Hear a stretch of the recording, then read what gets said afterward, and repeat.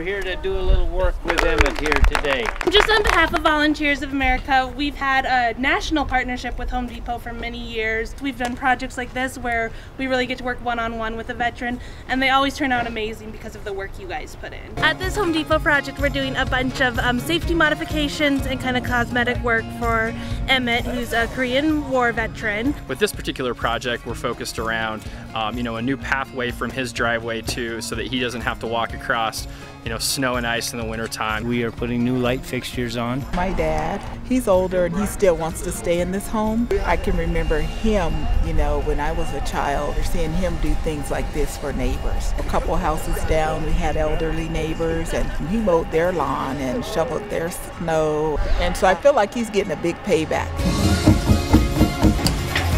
Volunteers of America has been a great national partner for us. Just everything that Volunteers of America does in the community fits very well with Home Depot, and that we're really versatile and can find a variety of things to make an impact on. It's really important that citizens, that companies, that communities do more than just say thank you. We got to have actions more than just words. One of the guys that's on the crew was saying that you love your neighbor as yourself. It's awesome when you become the neighbor that's receiving this part of the love.